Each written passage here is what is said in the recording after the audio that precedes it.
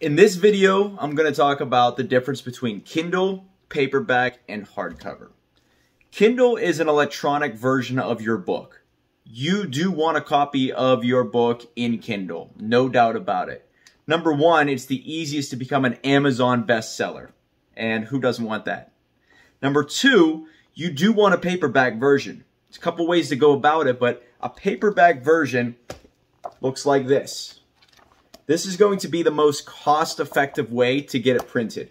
You can get it printed on Amazon, or you can go through a third-party printer. We use a couple different ones. When we have our book available in hardcover, Kindle, and paperback, we actually use two different setups. One of which is through Amazon, and the other is through Gatekeeper. When you do a paperback softcover just like this, you're still going to use Amazon. When you want it printed in bulk, you can go through Amazon or a third-party printer. And when we work together, I can explain why you would go to certain third parties and why you wouldn't for certain situations. But the hardcover itself is a different beast. You are able to get it with a dust cover like this, or you can get it just as the glossy or matted finish hardcover. This is all depending on your liking and how you're going to use it. I think a lot of people don't like the dust cover because if you lose the dust cover, it's almost like, what book is it?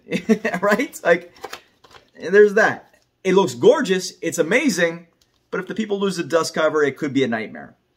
So that's all dependent on what you're looking to do with your book. I like simple, effective, and easy to pick up and grasp and not have to worry about that extra dust cover. I like it without it. So if you're looking to get a book done in a Kindle, we can help you out with that. You probably want to do a certain formatting. You could probably convert it from a Word document into a .mobi file. Sometimes, depending on where you upload, a doc file is probably going to be the best across all platforms. When you go with the paperback, you're probably going to match it up with the hardcover, which is a 6x9 or a 5x8 with certain margins, and we can help you out with that. But the key here is that every format is used in a different way. Kindle for bestseller, paperback for lead generation, hardcover to really blow them away. When you meet with people and you hand them a hardcover book, or if they join your program or coaching or consulting or courses, or if they meet you in person at that book signing, a hardcover will really make you stand out. It's a little bit more of a cost.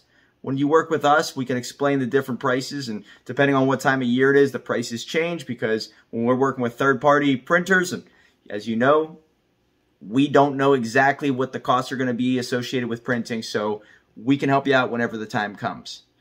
Our affiliate, when it comes to the fulfillment for Amazon and Barnes & Noble for the hardcover, is Gatekeeper Press. Great company, and they've been there since the beginning with us.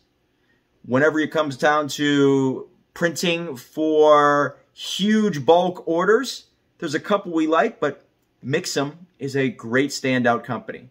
But when it comes to printing at low cost, when orders of 200 or less, nothing beats Amazon. You're able to get it at such a low cost. You could ship it right to our offices here in Pittsburgh, Pennsylvania. If you use the Book Lead Pro setup, you have a connection automatically where we can fulfill the book for you. You just order from Amazon, you ship it to our office, and we fulfill all of that. If you have any questions, click the links down below or comment down below, and I'm here for you. So remember, when you're putting your book out there, start thinking about how are you going to use each format. The last one that I will mention is the audiobook format. Couple different ways to go about it. Do you want your voice on there? Great.